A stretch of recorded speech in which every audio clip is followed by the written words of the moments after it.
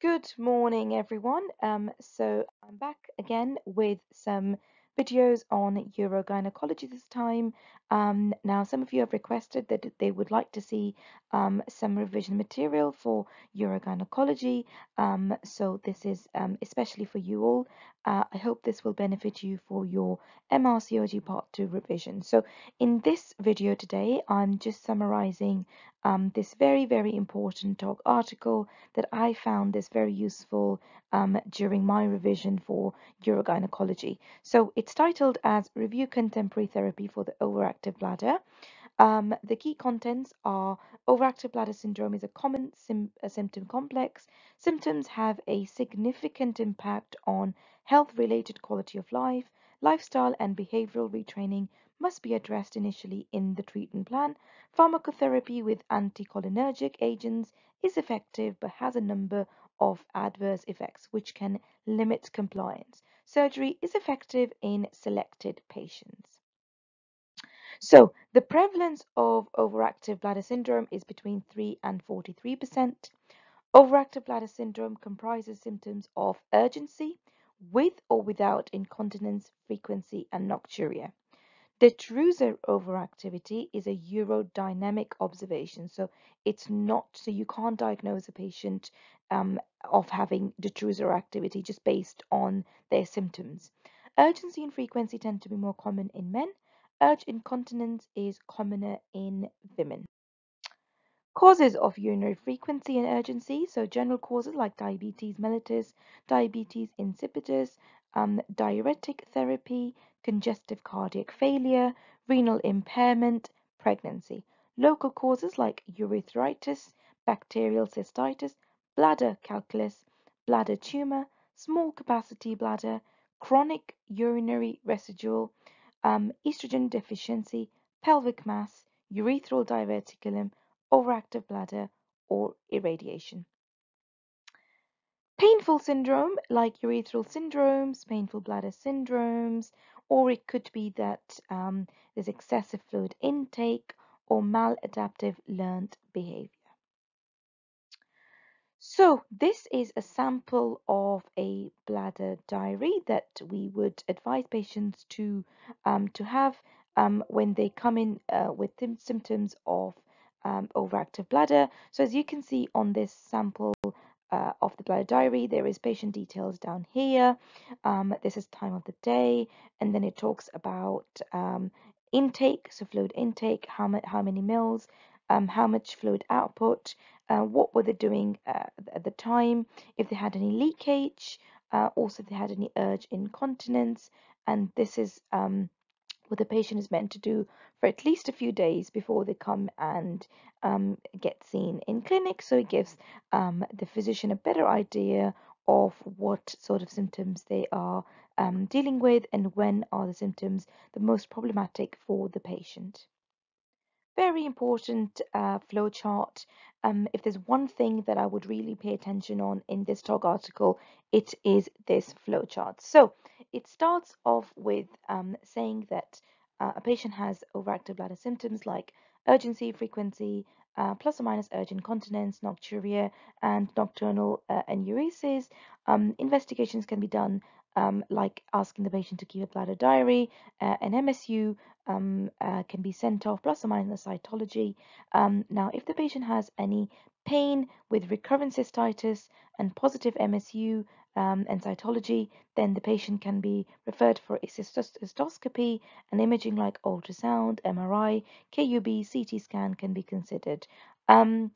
So after investigations, so if we go back to the flow chart, if the patient does not have any others worrying symptoms, is what I'm trying to get at, then you would advise the patient to do some bladder retraining, and you go down the conservative measures like physiotherapy, functional electrical stimulation, posterior tibial nerve stimulation.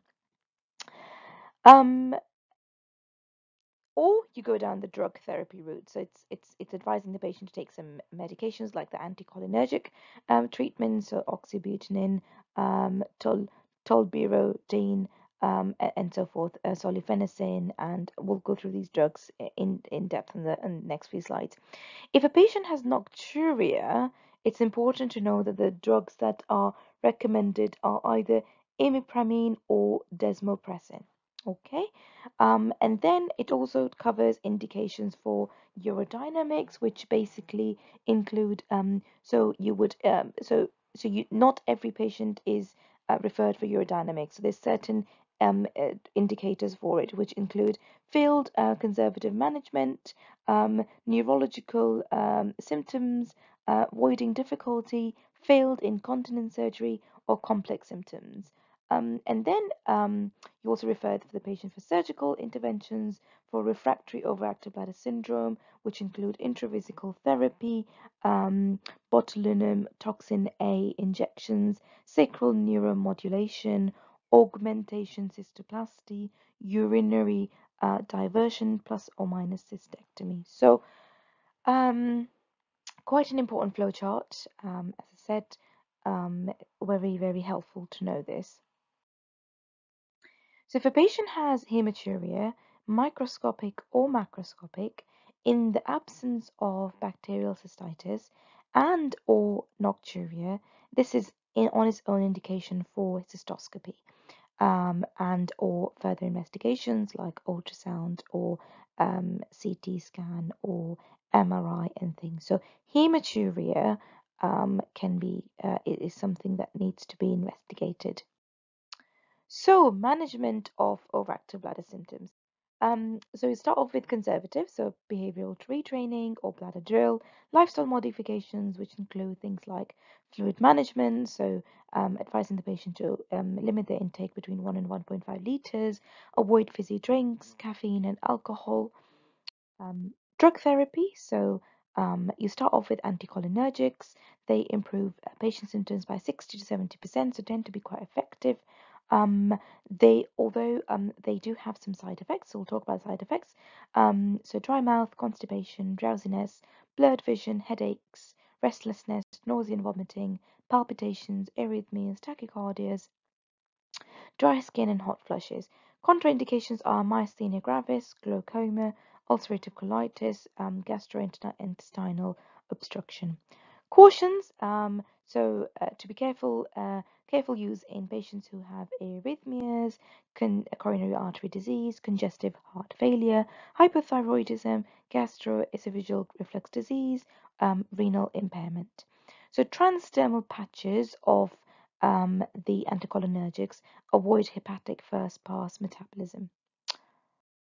So, if a patient has tried the medical therapy for 6 months and they still are quite symptomatic, and they have failed treatment with at least one anticholinergic, or they have severe side effects from the anticholinergics, or they have absolute contraindications to using anticholinergics, then botulinum toxin injections are advised. However, the patient needs to be informed that they will need to do intermittent self-catheterization post-op, as they can have voiding difficulties, which range from anywhere between 4 and 45%. Side effects of these injections are injection site pain and hematuria, and they tend to be quite troublesome as well. So the patient needs to be informed of this as well. So now the other drugs that we use for managing these symptoms. So the first one is tolterodine, which is basically a competitive antagonist of muscarinic receptors M1, 2, 3, 4, and 5. Then you have your derifenacin, which is an M3 muscarinic anti-acetylcholine receptor antagonist. You have your solifenacin, which is a competitive M3 muscarinic acetylcholine receptor antagonist. Physoterodine, which is competitive muscarinic receptor antagonist as well, and then desmopressin, which is enhances reabsorption of water in the kidneys by increasing cellular permeability of the collecting duct, so which is why it's effective in treating nocturia. So if you get a case scenario in the exam which specifically mentions nocturia, then this is this is definitely the answer that you want to be considering, which is desmopressin. So, electrical therapies can also be used, things like posterior tibial nerve stimulation. So, 8 to 12 sessions of this are recommended, 20 to 30-minute sessions. So, as you can see in the picture, this is how this is delivered, and also sacral nerve stimulation, stimulation of S3 and 4. This is just another picture of the posterior tibial nerve stimulation. So other surgical interventions, which the article talks about very briefly, are bladder augmentation, which involves implanting segment of the ileum into the bladder to increase bladder capacity. Complications include bladder rupture, intestinal obstruction, adhesions, leakage from the bowel, bladder, anastomosis, abscess, and fistula formation.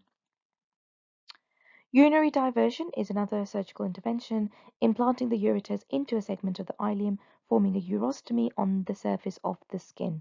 Or total cystectomy, complications include fluid and electrolyte disturbances, especially metabolic alkalosis, renal stones, renal failure, ischemia of the ileum, and the ureteric structure. So, thank you so much for listening to this video. Now, if you found this useful as a summary of the talk article, then please do hit the like button and subscribe to my channel. And also feel free to share this video to any of your colleagues or juniors that you think will benefit from learning about this. And thank you so much for listening.